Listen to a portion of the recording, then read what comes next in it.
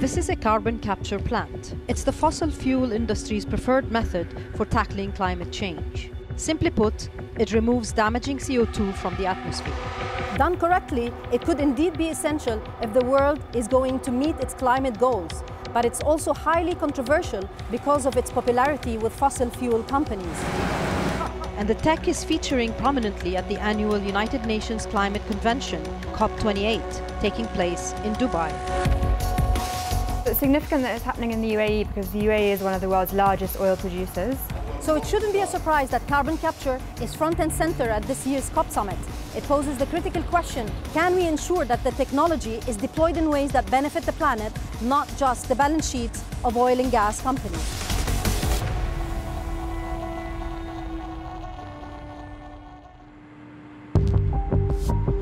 Carbon capture is central at COP this year because it's the oil sector's favourite climate solution, as it were. It's a technology that's been used in the sector for decades, in particular to generate more oil. And in today's context, where carbon capture is seen as a kind of climate solution, the fact that it's being used all over the world to generate more oil and gas is highly controversial.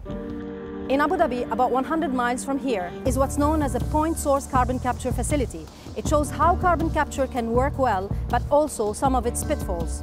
Al Riyadh plant is a carbon capture plant attached to a steel factory. Point source carbon capture is about attaching a kind of trapper to the end of a gas processing plant or some kind of pipe that's popping out that's producing CO2. The captured carbon dioxide is compressed and then transported to an oil field where it is used to extract more oil. In these old wells, the oil can be sticky and hard to get out, so they use a lubricant like carbon dioxide to loosen that oil and effectively enhance oil production. Most of the investments in point source carbon capture over the past 3 decades, something like $83 billion, have been to extract more fossil fuels rather than just reduce emissions. In 2022, the technology captured just 0.1% of global emissions. If the world's to achieve its goal of net zero emissions by 2050, the International Energy Agency estimates that we need about 30 times more point source capture capacity by the end of this decade. But the oil and gas industry has been slow to commit an act. For now, CCS capacity remains at about 40 million tons. If all announced plants were built, underground CO2 storage could reach 400 million tons by 2030. Carbon capture technologies have really been a tiny drop in the ocean when it comes to delivering on technologies or processes to cut emissions globally. While its backers say the Al Riyadh plant delivers what it promises, there's a growing list of point source carbon capture projects that have fallen short of their goals. A prime example is Chevron's Gorgon facility off the coast of Australia, which has long endured technical problems, as has the Kemper power plant in Mississippi that aim to capture carbon emissions. Botched economics can also play spoiler. That happened to a long-delayed ExxonMobil project in Wyoming and led to the underperformance of a Texas mega project built by Occidental Petroleum.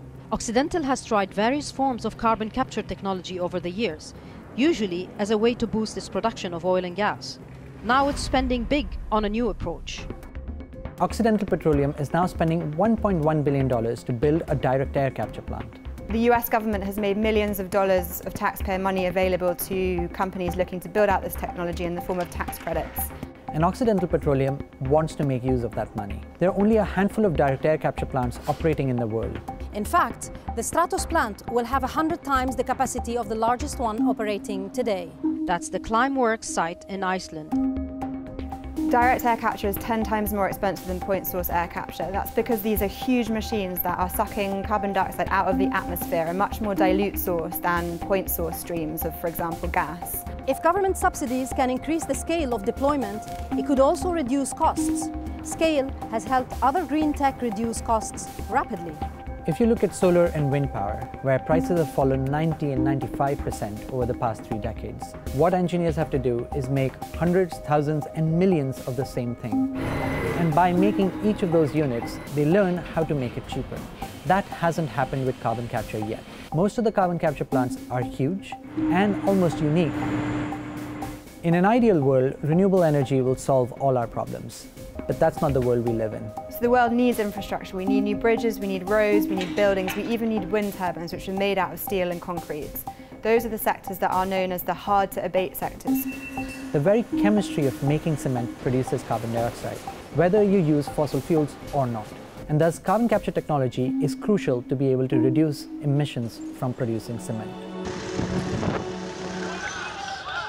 Many experts agree that if the world's going to have any chance of reaching climate goals laid out in the Paris Agreement, more CCS will be essential for some sectors.